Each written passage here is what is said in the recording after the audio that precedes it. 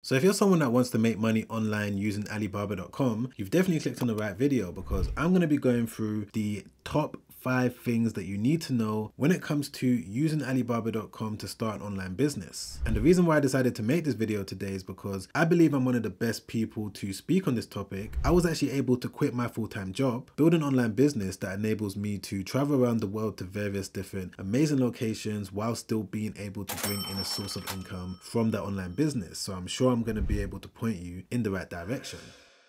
Alright, so starting off with the first thing that you need to know when it comes to making money with Alibaba, which is that you need to understand exactly what it is. So a lot of people out there, including yourself maybe, is probably confused on exactly what Alibaba is and how exactly can you use it when it comes to starting up an online business. So for those of you that don't know what it is, it's a website. It's basically a directory filled with various different suppliers. Most people believe that the suppliers on alibaba.com are only based in China, when that isn't true. You're going to be able to find suppliers from all around the world, even the UK or the United States. But to be honest with you, majority of the suppliers on Alibaba are based in China. And this isn't necessarily a bad thing, because when it comes to using suppliers in China, you're going to be able to get the product for a lot cheaper, which means you're going to be able to import the product into your country, add a markup on top of the price that you paid for it, and make a profit. So that's all Alibaba is really. It's a website that you can go to find suppliers based all around the world, specifically in China. From there, you're going to be able to use it when it comes to buying inventory for your online business. And another reason why it's important for you to know exactly what Alibaba is and exactly how it works is because you are going to need a starting budget when it comes to you investing in the products that you're going to be buying in bulk. But I'm going to be explaining all of the little details that goes into the entire process as we move forward in this video. But moving on to the second thing that you need to know, which is that you need to study the platforms that you're going to sell on. So of course, buying products in bulk from alibaba.com is just the first step. The next step after that is that you need to figure out exactly where are you going to sell those products. And there's so many different platforms on the internet. There's so many different ways that you can sell products, but the 3 main platforms that I personally use to build up my e-commerce business from 0 to over $2 million is eBay, Amazon, and Shopify. In my opinion, I would say that these are the best platforms out there, because of course Amazon is the #1 most visited e-commerce website in the entire world. eBay is the 2nd most visited e-commerce website in the entire world, and Shopify is the best platform when it comes to you wanting to build your own e-com store that people can go directly onto. But it's crucial to make sure that you study all of these different platforms, maybe decide on which one you're going to start off with first. I wouldn't recommend that a beginner picks all 3 of them and tries to build all 3 platforms at the same time, because you're going to lose focus. It's going to be a little bit difficult, especially if you've never built an e-com business before. The way that I did it is that I initially started selling on eBay, and I was able to grow my sales to around $20,000, $30,000, $40,000 every single month. From there, what I did is that I started selling on Amazon, and I built up that platform to over 6 figures. And then from there, I now started selling on Shopify, because I knew that it would be good for me to take a little bit more control over my e-com business and essentially build up my own platform. So that's the way that I did it. You don't necessarily need to do it that way if you don't want to. If you believe that you can do all 3 at the same time, then go ahead. But this is just one of the tips that I want to give any beginner out there that's thinking about importing products from alibaba.com to sell on all of these different e-com platforms. But moving on to the 3rd step, which is that you now need to decide which product are you going to sell. So once you've made a decision on exactly which platform you're going to build up, either eBay, Amazon, or Shopify, the next step after that is that you need to do product research to make sure that the item that you found on Alibaba is actually selling well on all 3 of these different platforms. Because if you're able to find a product on alibaba.com that is performing well on all 3 of them, then this is going to make your job a little bit easier. I would say that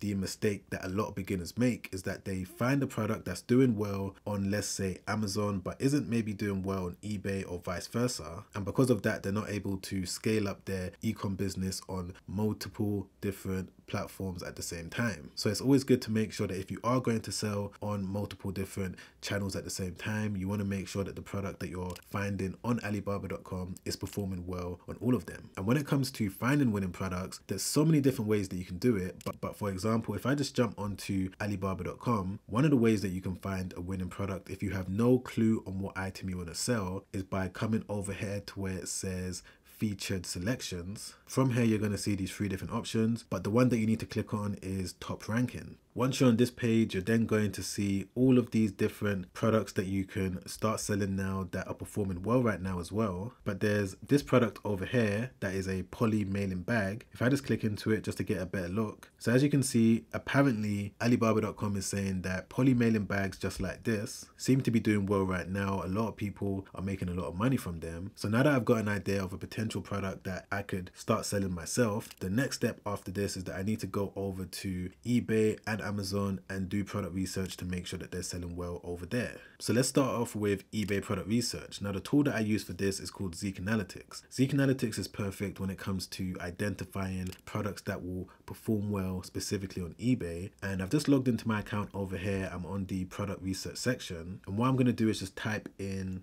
mailing bags just like that, and then from there you're going to see all of these different filters. For example, shipping location, e.g. what is the country that you're going to be selling to the most, and also eBay site, which eBay domain are you going to be selling on the most as well. The rest of these filters I leave it as it is, and then what I do is just click on search. Okay, perfect. And right there we can see that mailing bags on eBay in the last 30 days was able to bring in over $30,000, which is decent. You know, it's not the best, but it's not the worst. It's a decent amount. And bear in mind that Zeek Analytics is only looking at the data for the first 2 pages in the search results for the keyword that you typed in. So there's a lot more money that's being spent on mailing bags, but we're able to see what the sellers on the first 2 pages was able to make. And we're also able to see the successful listing rate, which is 76%. This means that over 76% of the sellers that listed mailing bags on their eBay stores was able to generate a sale. So this is a really, really high percentage. And if we want to do product research when it comes to figuring out if it's also selling well on Amazon, the way that we can do that is by using the Helium 10 Google Chrome extension tool. So as you can see, I've just jumped onto Amazon, I've typed in mailing bag over there, and there's all of these different sellers. But if I just come over here to the extension tool, click on it just like that, then click on X-Ray Amazon Product Research. Right there we can see that over $500,000 was spent on this product in the last 30 days. Again, it's not the most money that I've seen being spent on Amazon, but it's not the least. And bear in mind that everything I'm showing you now is just an example. You're still going to need to go away and do your own product research to make sure that you found a suitable item for whatever e-com business you're trying to build up. But these are the steps that I would personally take when it comes to identifying if a product is performing well on both eBay as well as Amazon. And when it comes to you doing product research to find items to sell on your Shopify website, there's no actual software out there that I'm aware of. From my experience, if the product is doing well on eBay and Amazon, there's a high likelihood that it's also going to do well if you build an entire website around it. And if you also wanted to go away and do product research to find winning products on Amazon and eBay, and you wanted to use Helium 10 or Zeek Analytics, I've got discount links or trial links in my description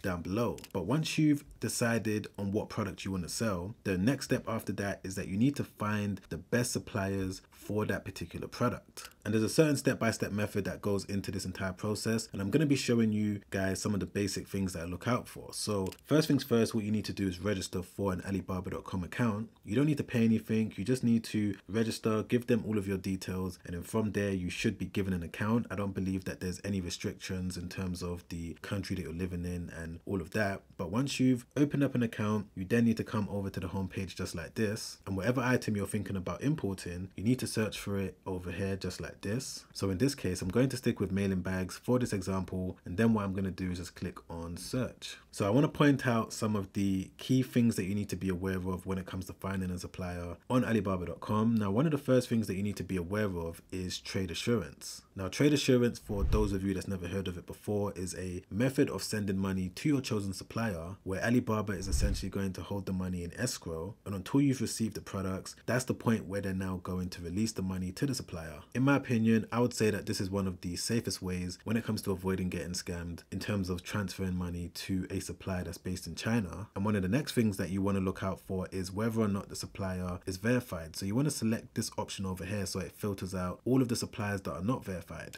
And when it comes to finding a verified supplier, what that basically means is that an audit company has gone to the supplier's warehouse to make sure that they actually sell the products that they claim to sell. Because it is important for you guys to realize that there is people out there that's tried to use Alibaba and they haven't received the products that they thought they was going to receive because they didn't do the right research when it came to making sure that they was contacting a legitimate supplier. So for you to minimize any risk, it's always good to select this option over here. Now from this point, when it comes to scrolling down on this page, you're going to notice that there's going to be a whole bunch of different products that maybe you're not interested in, and it's going to be your job to scroll through until you find the type of mailing bag that you're looking for. So to give you an example, let's say if I was looking to import this particular mailing bag because maybe I saw that it was doing really well on eBay and Amazon, the next thing that I'm going to look out for over here is how many years the supplier has been on Alibaba. And as you can see, this one's only been there for 1 year, and that isn't good enough for me. I would want a supplier that's been on Alibaba for minimum 5, 6, 7 years, because the more years they've been on Alibaba, the less likelihood you're going to have any issues with them. So this supplier over here, I wouldn't realistically use them. I'll keep scrolling until I find another one that meets my criteria.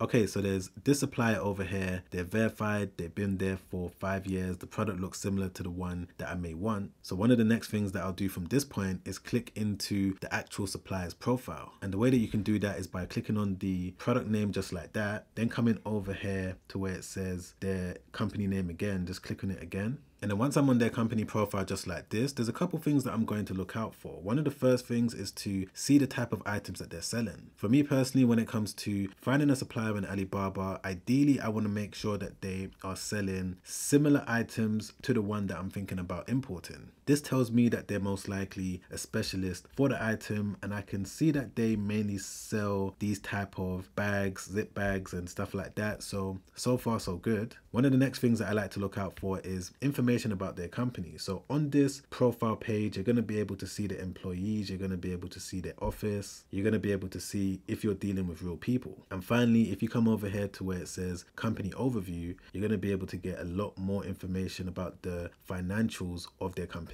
So those are just a couple things that I personally do when it comes to finding the best suppliers for the product that I'm thinking about selling. Now, of course, there's some other things that goes into the equation. For example, finding a whole bunch of different suppliers and contacting all of them. And there's an entire step-by-step method that goes into this. And if you want me to make a full breakdown video on this topic, then put in the comments down below, do the Alibaba video, and I'll get onto it ASAP. But once you have found whatever supplier that you want to use, you need to also make sure that you do your return on investment calculations before importing the products into your country. I would say that this is the biggest mistake that most people make when they first start an e-com business. They don't do the right return on investment calculations to make sure that they're actually going to make profit from the products that they're buying from China. Every single time that I imported products, I always made sure to do my return on investment to make sure that I was definitely going to make at least 30 to 40% return on investment, because if I could somewhat guarantee that I was going to get back at least 30 to 40%, this is definitely going to put me in a great position when it came to scaling up my business and reinvesting my profits back into it so that I can grow my profits more and more. Now, if you're enjoying this video so far, don't forget to press the like button. I really appreciate that. Thank you so much. Don't forget to subscribe as well and hit the bell notification. And if you wanted to watch a completely free webinar where I break down my story of exactly how I was able to scale my e-com business from $0 in revenue to over $3,000 every single day, tips and tricks that I didn't really have enough time to explain in this video, then make sure you click the first link in the description down below. And if you wanted to watch another YouTube video that I made recently where I break down some other things that you need to know about the alibaba.com platform, then make sure you click the link right there. Check that out straight after this one, because that video has already helped out so many people and I'm sure that it's going to help you out too. Alright guys, I'll see you on the next one. Make sure you stay safe out there. Peace.